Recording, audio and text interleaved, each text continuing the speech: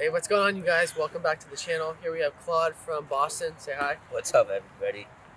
He's out here in California doing some pretty cool stuff, and I wanted to bring him on the channel to have a little conversation. We just met actually like 4 days ago, and I just want to have a conversation with him about life, getting the shit end of a stick, going through hard times, and what to do when going through hard times and when life kind of throws shit right in your face, what to do.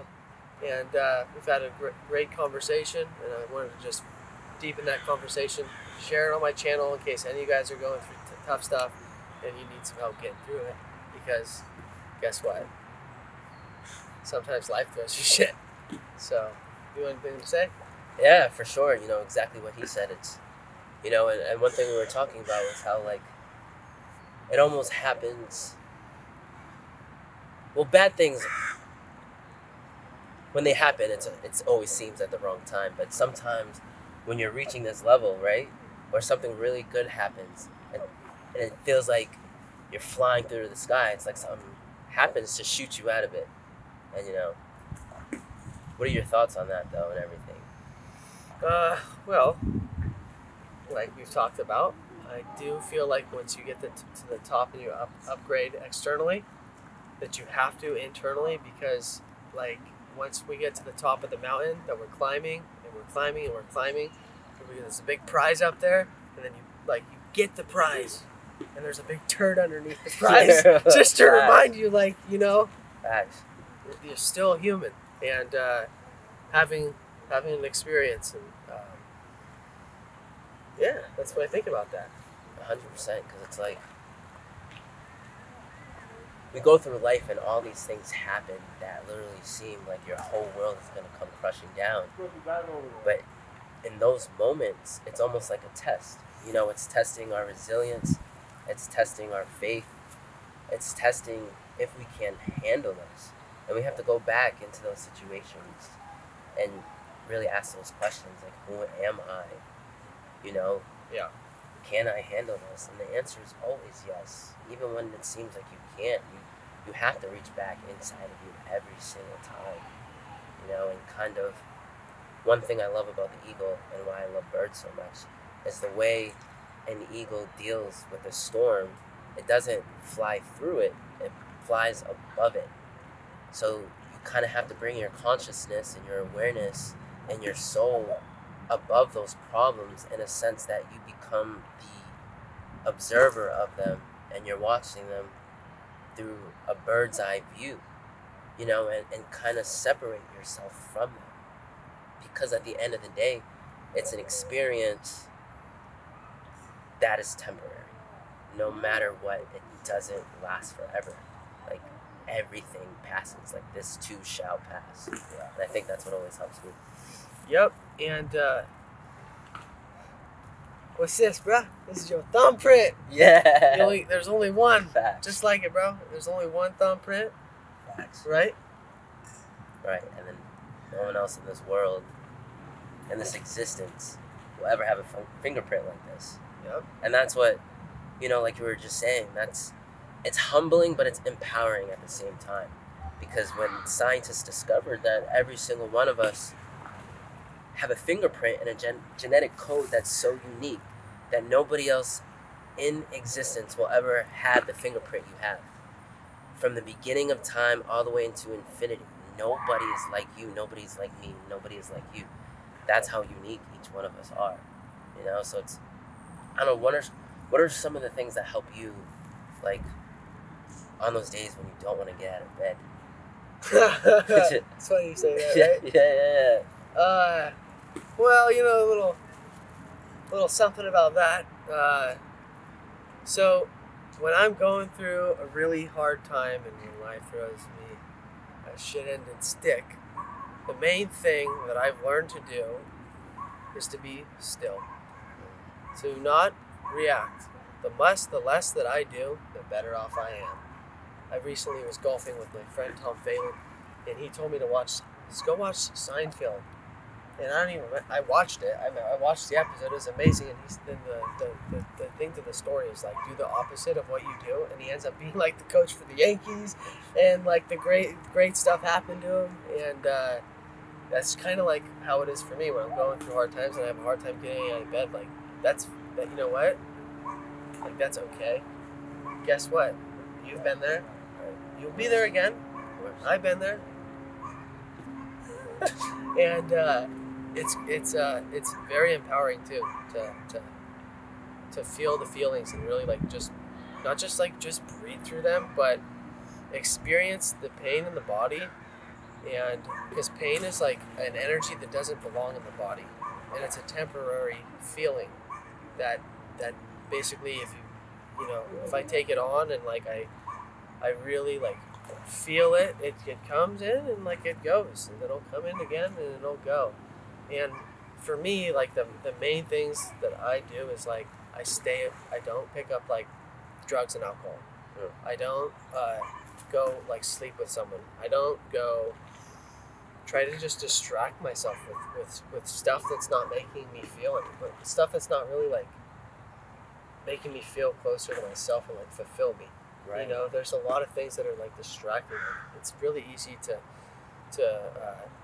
and there's also a lot of things that can. Dude, no, I hear you. It's the process is basically I'm not gonna go run 100,000 miles when it's right under my feet. Right. And I will do that. I will go like think that. Oh, if I write about this spiritual stuff, I do this meditation, I do this prayer, I do all this work, that it's going to just be fixed. And that's not the reality. And my expectation will go there. So sometimes being still and doing nothing gives the best results. The more shit I touch with my hands, the less God has to touch with his hands. Right. And when I touch my hands on things too much, I mess things up. Everything in my life that I put like, besides probably doing yoga, because I put a shitload of work into that. That's been good for me, but everything besides that I have had like really good in my life, I haven't done a whole lot to do. Like one of my clients I was talking to today, Mark, it was like, dude, our relationship came because we were on a yoga retreat. I couldn't figure out my ticket, and he just like helped me with that, and we like made this amazing relationship. Like with you, we haven't done anything to build our relationship, and I feel like it's great. And which reels me all the way back to the first question: what do I do when I can't get out of bed in the morning? And that's not believe that it's not okay that I'm there, and take care of my side of the street. Do nothing. Doing nothing is like so much, and that is the hardest thing to do. Right. To not react. Not even not react. Not even not react, but not react in a selfish, self-seeking, fearful way, from like being a little kid, like who doesn't get the things that he wants to like feel good about. Throwing a temper tantrum. Yeah, just sit and embrace the pain. Root and embrace the pain. 100%. Be still in it, feel it, and like let it pass. And that is dude, it's so fucking empowering to do that without feeling like I gotta check these things off the list to feel better. Because the truth is, if I'm at a place where I can't get out of the bed in the morning because I'm in pain, I go, guess what, Jacob? This is where you're at. Yeah. Deal with it. Be still. Don't go do anything, because if you don't deal with it, that's when it manifests in so many different ways. And one thing you said that was really dope and really stuck out of me is like, when things like that happen, people will search for that quick fix. And so much of what we do when we do that, it's just coping mechanisms. Let me go work out this stress. Let me go have this drink. Let me go have sex. Let me go do this to try to take the pain away. Yeah. The only way for the pain to alleviate is, like you said, is to sit with it, be still, embrace the pain. Because when you embrace the pain, you learn to understand it, and then you learn how to change that and transmute that into something else, and channel that pain into passion and power, and redirect that into your goals, or into yoga, or into your future, or into yourself. And another thing you said that was dope was like walking 100 miles searching for the answer when it's right under your feet. Dude, every time. It's right here. Always. It's right here. Dude, always. And what's under the feet, is that you're walking 100 miles to go look for. After you get done with 100,000 miles, you realize, oh, it's been under my feet the whole damn time. Right. And I've like, dude, that is why we get to new practices that all come from the same,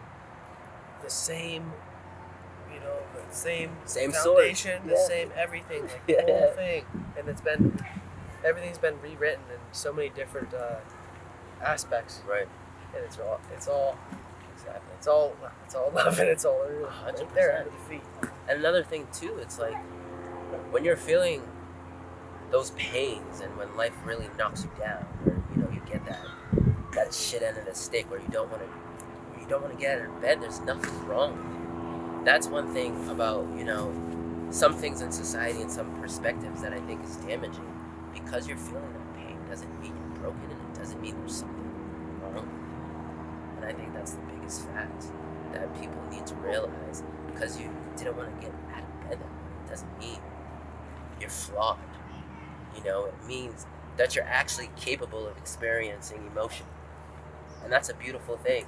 You're actually capable of being hurt, and being capable of being hurt and being capable of feeling pain is also its opposite polarity. It's being capable of loving, you know, and it's being capable of feeling joy and giving joy, you know. So that's one thing I had to realize that really helped me on those days where I feel like that. It doesn't mean it's wrong for you. Yeah, and honestly, like, when's it never worked out? As we're sitting here right now, Exactly. all those times, I've had so many times where I sleep on the ground, and I sleep on the ground because I'm so depressed that the next day I think it's going to be easier to wake up in the morning. I've gone through so many of those days, so those past experiences are just evidence to get through the next one. And the truth is like, it's just right and wrong. Knowing the difference between right and wrong, choosing to do right. Keep choosing to do right, doing the right thing, really good stuff happens in life. And guess what? Sometimes doing the right thing is being still. Right. And sometimes doing the right thing is doing what you don't want to do. Because, you know, like the Seinfeld show that I watched, Tom Phelan told me to watch it. You guys like doing because he always does the wrong thing, chooses the wrong thing, does the wrong action. And then he's like, shit, well, I'm just going to do the complete opposite. And he ends up, you know, like I said, having an amazing life. And that, he said, Jacob, that's you. Go watch the show, man. So I was like, this was really recently, dude. What is today, Monday? So it was like, it's like yesterday. And it's like surrendering. And you know, when people hear that word surrender, and it like they think this weakness or like you're bound down to something. But no, you're surrendering to an outer circumstance that's out of your control. You know, the only circumstances we can control, like you're saying, is the circumstances within us. And when we control those circumstances within us, nothing in this outer world can really actually break us. It'll shake us up a bit, but it's not gonna crumble you to a point where you can't survive. And like you said, just thinking about all the stuff you survived in the past, and then looking towards your future and realizing, I survived all that. I'm gonna survive this, you know. And these circumstances that are out of my control, I'm gonna surrender to them. I'm going to be still, think, go internally, and that's when you can get up again and be that humble warrior and fight that fight to get over that circumstance and move past it, you know. But you, like you said, the first thing anyone should do in a situation is always be still. And I think that's huge that you said that, because that's what so many different things. Yeah, being still is really, really, really hard, because it's practicing. All easier said than done. All easier said than done, for sure. Yeah, but it's doable. Yeah, true. It's very true. How much faith do you have in God? How much faith do you have in whatever you practice, whatever you believe in? How much faith do you have? It's a practice of faith, because it's extremely hard to do, but it's very doable. And I've even done tests, like when I'm like not doing well, and something's like really hurting me, I will be like, okay, for this week I'm gonna be still and not do anything. See how I feel. See how I carry myself throughout the day. How I'm waking up in the morning, how I'm going to sleep at night. Then I'm going to do as much work as I can, and then see how I wake up, see how I feel through the day, see how I go to sleep at night. And well, let me tell you, being still is always the answer. Right. It is, because it's like,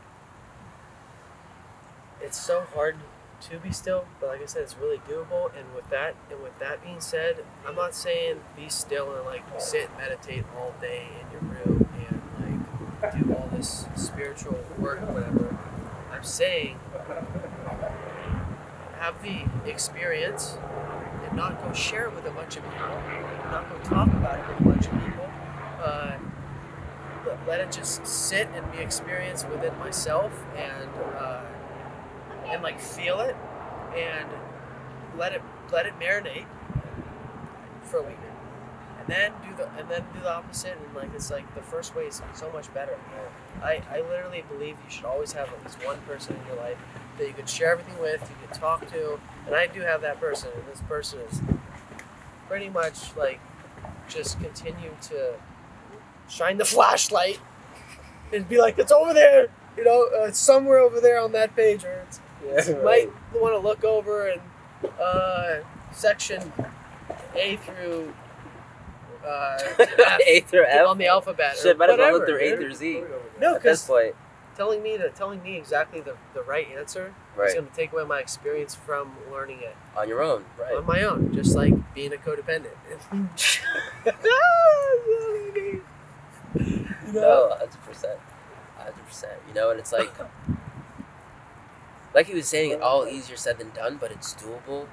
But when people hear be still, I think we should define it too. Like he said, it doesn't mean sitting there meditating, it's literally going internally, and asking those questions. What am I feeling? How am I feeling? What's going on inside of me? And then I think the most important things is, no matter what, whenever you're in a situation and you're hurt, or you feel like you've been abused, lied to, taken advantage of, taken for granted, disrespected, your feelings are valid because it's your experience. Nobody can tell you how to feel the feelings that you are feeling right now. All the feelings that you are feeling right now, those thoughts are all valid. And that's one huge step that, really helped me. Like, the way I'm feeling right now, it's valid, because at the end of the day, we're in this world to interact with each other. If we were meant to be alone, we'd be on a random planet in the multiverse by ourselves. I'm ready to go. Yeah, right. Seriously. I'm ready to go there. But it's... I don't belong here. Right. No, I don't. I probably don't either. Yeah. But we're here, we're here. So it's like, that's the thing. We have to pinch ourselves and remind ourselves, like, I'm here, I'm alive, and this is just an experience, a temporary experience. One thing that the universe has taught us is that everything passes, night and day, seasons change, and people are born, people die. Nothing in this world is permanent. So why, knowing when nothing in this world is permanent, dwell on one situation for that long? And once you embrace it, that's when you overcome it and move on from it. Yeah. Here's the other thing too. The two things. One, yes, you can have more than one person to talk to.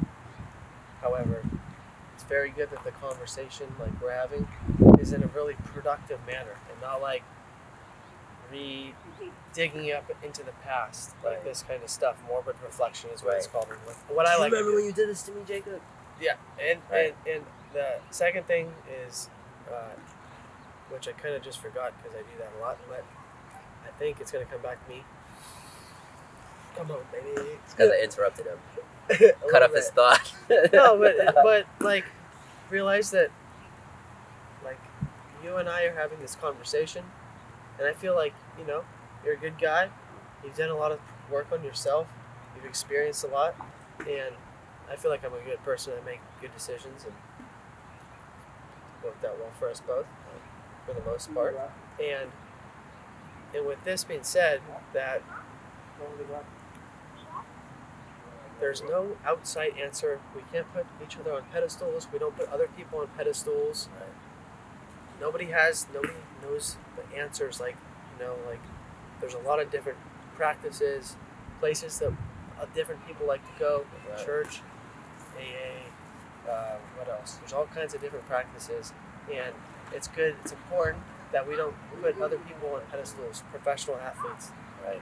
just anything. Entertainers. Yeah, dude, musicians, but anybody. What we're talking about, we're the same. It's like Exactly. me, you, and then you, or whoever's watching this. Like that's it, and we're all equal. We're all the same. I'm not fucking anything special. You ain't. Either are you. But however, like what's special is that we can sit and connect in this way, even though it's through technology, and not in person like we're having, which I believe is the best. Of course. You know, It it's amazing, right? Those are just, right. I know, 100%, because and sometimes to some people that may sound cliche, but it's not, because at our core, and that energy in the inside of us, it's all the same. Like it's the same, and we all came from the same place, and we're all going to the same place, and it's like when you think of like time, right, and you think of time being infinite in a sense, because the universe, the multiverse is going on forever. Like our lifetimes are actually really short when you think of how vast that is. And we come here for these 100%, and we come here for these experiences with each other for a reason, because at the end of the day, how unique each one of us are. Siri, what's the score to the Angels game? We're still the same, and nobody's pain is worse than anybody else's pain. Tied. It's fine. Right. Yeah, let's hope he wins. Yeah. Sorry. No worries. But I'm not really sorry. That's just something that just subconsciously comes out that I don't ever mean, but I say it anyways. Right. Sorry, not sorry. Subconsciously saying I'm not sorry. Yeah. No one's free. Yeah, for sure. But like as you just see, we're just like you. Everybody, we laugh, we joke, we cry, we have pain. There's days we get out of bed super motivated, and there's days we don't want to get out of bed at all.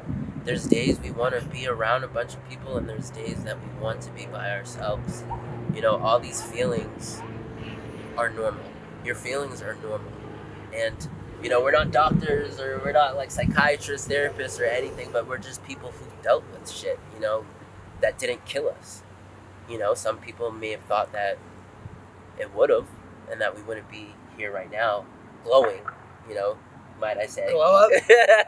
Bro, literally, I was looking at pictures of me like 6 months ago, a year ago, 2 years ago, even like 4 months ago, and I was like, a whole new being. And I was literally still in the sun a lot then. Like I was in the sun a lot. I was playing fucking golf every day, watching good on YouTube. Right. Very active. And for something, I don't like. Lately, like I'm glowing. Like you know what I'm saying? I see in the mirror, and I'm like, this is crazy. Because it comes from the inside. I'm telling you, it comes from the inside. Yeah. You just have to keep going, no matter what. Because think if all those times that we thought we were going to give up, imagine if we did. All the good stuff we would have missed out on. Hey, I've gotten close, but you didn't. Too. Yeah. You're right here, right now. In the senses of like, well, I'm done with this. This man is the first yoga teacher in MLB history for a Major League Baseball team. So I didn't do much. Right? Yeah. But imagine if you gave up then. I didn't do much. Yeah. Dude, bro. All thanks, you already know. Dude, I didn't know this. Right. A man said somewhere over there in that corner with I just keep going. Yeah, but you know what? I've been able to apply that to everything. And you know how you hear something from someone and you go, damn it, I'm going to hear this. I just heard that. I'm going to hear it. It's going to resonate. And tomorrow, next week, it's going to be gone forever. This, I heard this one time from this guy back in Cloverhill about a month and a half ago. Just when I got that phone call from the Angels. And he said, you didn't do anything. That was a gift, and you just need to pay attention to how you didn't do anything. That just happened, like it happened. It was a gift. You deserved it in some kind of way So there's one thing. Yeah, there's one thing I have to point out, because we talked about this earlier too. Is he did do something though? Because all these years, Yeah, little no, something. all these years that he mastered his craft, right, and became the expert that you are, and changed other people's lives, you know, like, that all leads to something. People don't realize how to enjoy the fruit of their labor. Like you gotta enjoy the fruit of your labor. Oh, because trust me, I've learned from traveling not to be frugal and like not. And just, Of course, it's, you know. of Now I'm course. like, dude, whatever. I just want to have a great Of time, course. enjoy it with who I'm with, Yeah. and just like fill the day with Right. But, companionship. you know, my point is, when you work hard at something, right, year after year, you may not see that result the way you thought you wanted to. But if you keep going, trust me, it's going to happen in another way, in another form, because you get what you give. It's universal law. We can't escape it. We never will. You get what you give. Yes. That's how it is. All right. So you have one more little quick thing you want to say before we wrap this up? Shoot. Love you guys. Without a doubt. Just keep going. Yeah. Yeah, just keep breathing. Just keep breathing. Bro. How about Okay. you? Do you have one last thing to say? Oh yeah, for sure.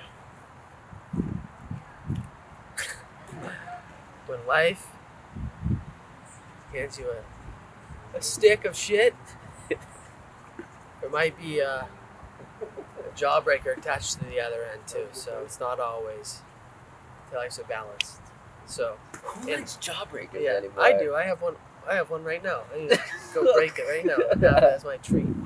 But yeah, thanks for tuning in, you guys. If you watch this whole video, I hope it helped you in some way, shape, or form. My Instagram's Jacobmanningyoga. Homie's Instagram is Claudeexama. CLAUDEEXAMA. Anyways, that's Claude's Instagram. That's mine. You can send us direct messages if you have any questions. You can leave a comment below if you have anything that you want to say that you relate to or anything at all. Please like the video, share it with somebody who is going through a hard time and having a hard time waking up in the morning, feels a little bit lost in their life, maybe going through some trauma. And you have a great rest of your day. Love you guys. Peace out.